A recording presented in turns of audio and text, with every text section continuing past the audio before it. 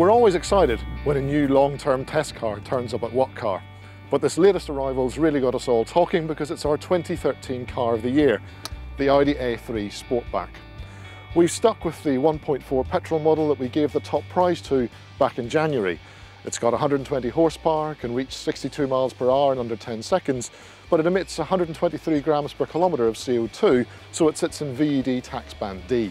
However, this isn't quite our car of the year, because when we give the gong to SE spec, when it came to actually ordering, I couldn't look past sport trim.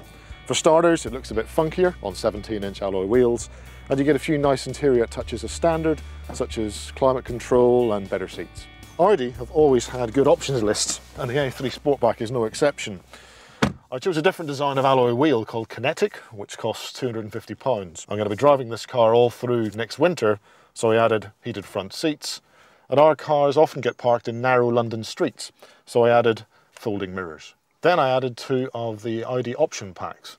The Comfort pack brings rear parking sensors, an auto-dimming rear view mirror, acoustic glass, and automatic headlights and wipers. It costs around £600. I don't like seeing a square display in this widescreen space, so I chose the Technology pack. It brings a higher resolution widescreen sat-nav, Bluetooth, and Audi's iPod interface. I wouldn't want to be without it, but its price does look a bit steep at £1,400. Throw in this car's red metallic paint and you're up to not far off £26,000. Now I'll admit, that's a fair chunk of money for a small family hatchback, but I'm impressed anyway.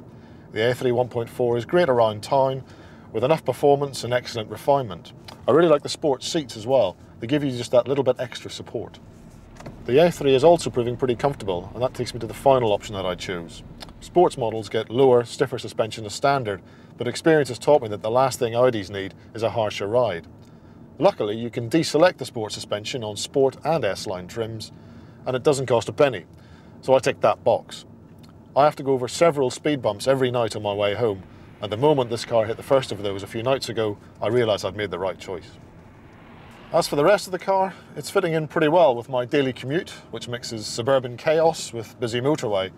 I've kept the Audi Drive Select system in comfort rather than efficiency so far, but with just over 400 miles on the clock, it's returning about 44 mpg. It's an impressive start then, but to see if the A3 Sportback can keep up that performance, check out our weekly long-termer updates at whatcar.com.